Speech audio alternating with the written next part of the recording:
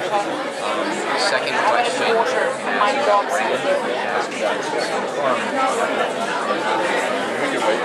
Yeah, I'll let you know when we get done.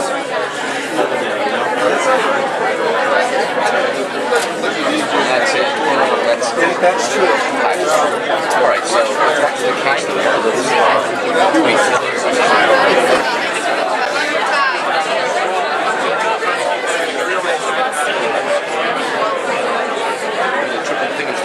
Exactly. Stopping traffic. What's he doing up there? No, they're not blocking traffic.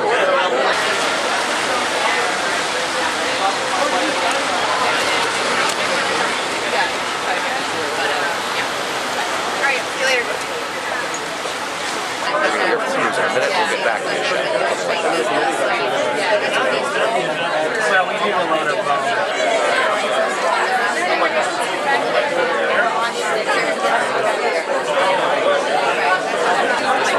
Yes, Shep, it's actually Goffstown, New Hampshire. They're adjacent, not far from one another. But Goffstown, New Hampshire is where Ted Cruz is going to hold a news conference in a minute. I'm in a bit of a melee here of the press. An arm's length to my left is the door that Cruz could come in on at any second. And 2 arms lengths to my right is where he'll actually be talking about Trump's latest attack and the assertion that either Cruz's results be nullified or the Iowa caucuses have a do-over. That would be unprecedented, first off. It would also be incredibly difficult, secondly. Thirdly, there's no way any of the other candidates are going to go for it. So what Trump is doing is making a lot of noise, tweaking Ted Cruz, trying to create some sort of doubt about his honesty and authenticity and whether or not he's running a fair campaign, and trying to stay in the news, and fairly effectively so based on this conversation, given that he is not in New Hampshire today. He won't be in New Hampshire today, and hasn't been since last night. He did not mention any of this last night. He did morning talk shows on television, didn't mention it, but he did call in to the Boston Herald's morning stream radio show. Called in earlier today, and here comes the prevailing champ in Iowa, Senator Ted Cruz, who will hold this news conference in just a second. So, Shep, I'm going to go to work while he talks, and we'll throw it back to you.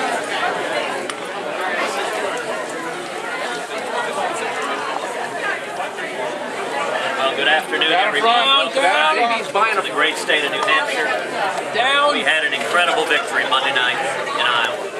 It was breathtaking. All the pundits, all the pollsters, everyone on the media said that Trump was going to win on Monday night. Sunday, I watched the news. I watched every single talking head say there was no way Cruz could win. Cruz can't win. Cruz can't win. Trump will win. It was guaranteed. But the people of Iowa rose up. They had something else to say about it. Monday night was an incredible grassroots victory. It was a victory for courageous conservatives across this country. It was the men and women of Iowa putting the country on notice that the media is not going to choose the next Republican nominee or the next president. That the pundits are not going to choose, that the cartel, the Washington cartel, the lobbyists and the money, is not going to choose the next president. That it's going to be the grassroots, it's going to be the people. And what is most encouraging that we saw in Iowa is we saw the old Reagan coalition coming together. We saw conservatives and evangelicals and libertarians and Reagan Democrats all coming together. Senator, we're live right now. Can you tell us a little bit about your thoughts that Mr. Trump wants not only to do a redo of the Iowa caucuses, but thinks that your results should be nullified? Well, listen, it is no surprise that Donald is throwing yet another temper tantrum, or if you like, yet another Trumper tantrum. It seems his reaction to everything is to throw a fit, to engage in insults, and I understand that Donald finds it very hard to lose, that he finds that very difficult for him. But at the end of the day, the Iowa people spoke. Donald Trump guaranteed a victory in Iowa, and then he lost. And he doesn't like that, and his reaction is that he breaks down. He really has problems. You know, he accused the people of Iowa of being stupid. In fact, he skipped the Iowa debate. It makes you wonder if his next step is to accuse the people of New Hampshire of being stupid, if he plans to skip the New Hampshire debate, and after that, if he plans to accuse the people of South Carolina of being stupid and skip the South Carolina debate. Listen, this is a job interview. Anyone who wants this job interview needs to come and answer the questions of the men and women of Iowa, of New Hampshire, of South Carolina. I'm here campaigning on the ground, answering the questions of the men and women here, because that's the respect you owe the people on the ground. And there's a reason that Donald engages in insult after insult. because he can't debate the substance. He doesn't actually want to talk about issues. Donald does not want to defend his lifelong support for socialized medicine, for Bernie Sanders-style socialized medicine. Donald wants to expand Obamacare so that the federal government is in charge of your health care and my health care, is in charge of your doctor and my doctor. Now, he's entitled to that view. It's a view that would be very welcome in the Democratic Party. It's a view that both Hillary and Bernie Sanders support.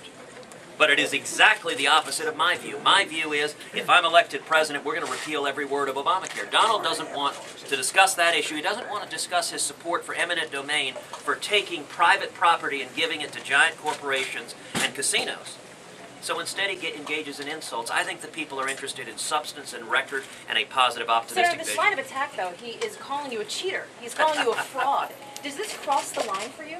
Oh, listen, Donald's insults get more and more hysterical the more and more upset he gets. And that's fine. He can do that. I'm not going to respond in kind.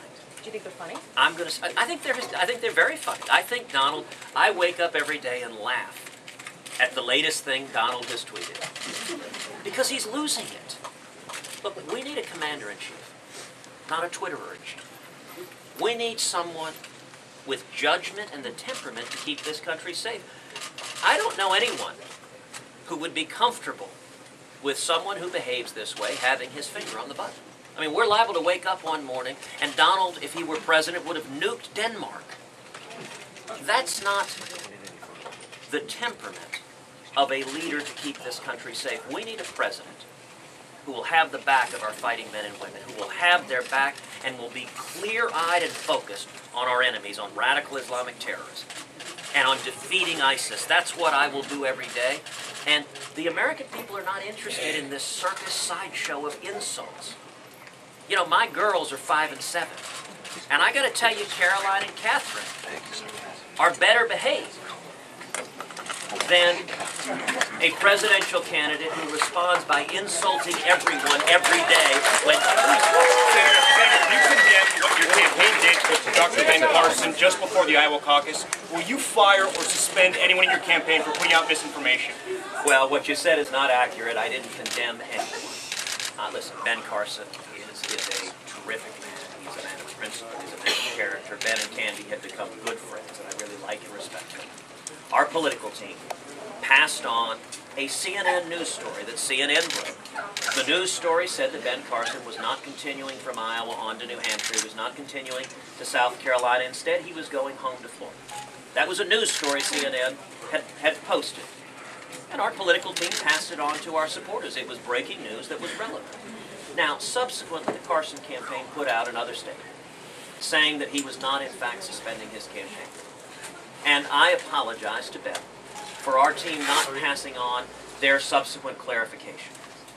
But this is not a campaign that scapegoats our staffers, that holds someone out and fires them for political purpose. So no, we're not going to scapegoat anybody. And I would note that the news story that our team passed on was true and accurate. CNN reported it, and in fact, Ben did go to Florida instead of New Hampshire or South Carolina. And so you got to understand. Is it a dirty trick to confuse voters? Is it a dirty trick to pass on your news stories? You're in the business. Would you think it was a dirty trick if I was forwarding an ABC story?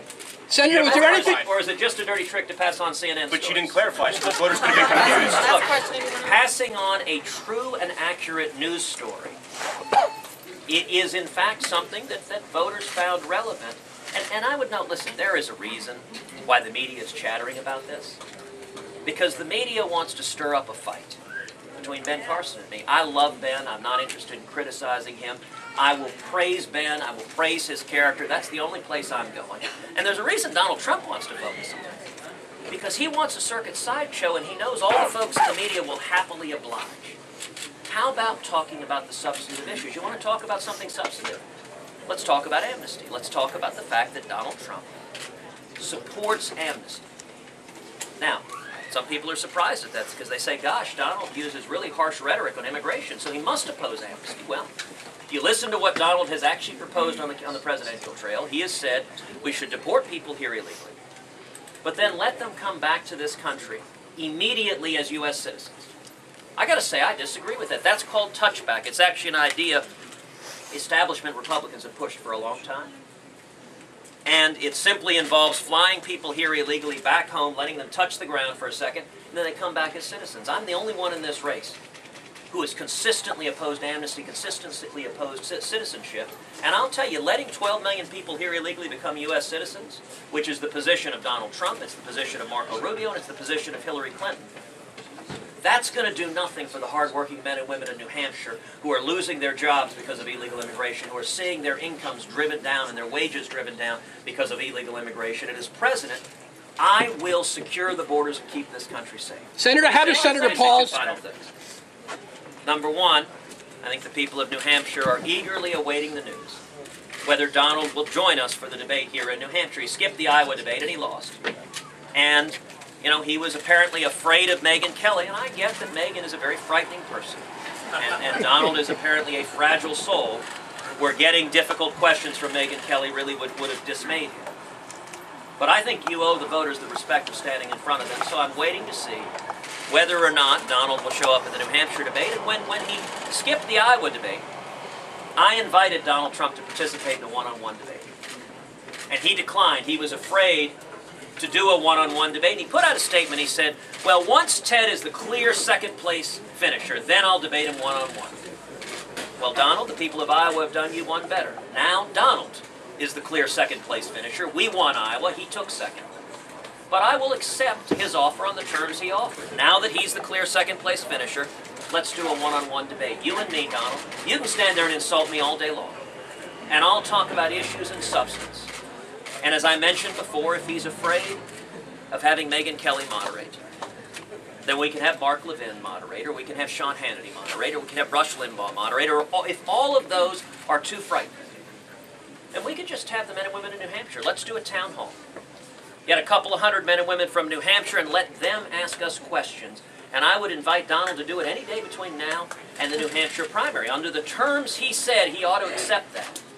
But my prediction right now is he's not going to accept that, because what Donald does when he loses is he blames everybody else. It's never Donald's fault. It's always somebody else's fault, and it's always an insult. And I think people are tired of that. They're ready for a leader who takes responsibility, who knows what he beliems, and who has the courage to stand with the American people. Senator, how does Senator Paul's withdrawal affect the race? Anything on Rand Paul's supporters, Senator? Senator Paul, how does that affect the race? Down front. He's out of the race. The college.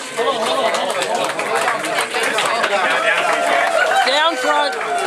He's a college in the Senate. He's out of the race now. You still really combated in the debate. Down front. What are you going to do? First of all, any comment on Rand Paul? Then how do you try to pick up some of those liberty supporters that your campaign is about? It's not done. Well, listen, Rand Paul is a friend. He and I have worked very closely together. Rand came and campaigned for me when I ran for Senate. He campaigned across the state of Texas supporting me. And he and I have been side by side on a great many fights in the U.S. Senate standing for liberty. I wish Rand and Kelly well. They worked very, very hard. They ran a hard campaign. I wish them well. And you know, I'm very encouraged by the Liberty Movement supporters who've come behind our campaign, particularly here in the Granite State. We have an incredible con in this race who was supporting Rand Paul, or who was supporting other candidates who have dropped out of the race. I would say we would welcome you as part of our team. This is a time for unity. What astonished the pundits in Iowa was the unity of the voters there, that we saw that Reagan coalition coming together. And listen, if anyone's going to win the nomination, you've got to be able to bring together a broad coalition across ideological and philosophical lanes. It's why it's so encouraged to see conservatives and evangelicals and libertarians and Reagan Democrats all coming together. That's our coalition. That's what it takes to win the nomination. That's what it takes to win the general and beat Hillary Clinton. And I have been so encouraged by the Liberty Movement folks coming to us, and I hope we see a great many more of Rand's supporters. They will find a home, and we will welcome them with open arms. And every one of those supporters can know that I have spent my entire adult life fighting to defend the Constitution and the Bill of Rights, and that's exactly what I will do as President of the United States. Senator Paul himself, yeah. Thanks, Senator. Appreciate it.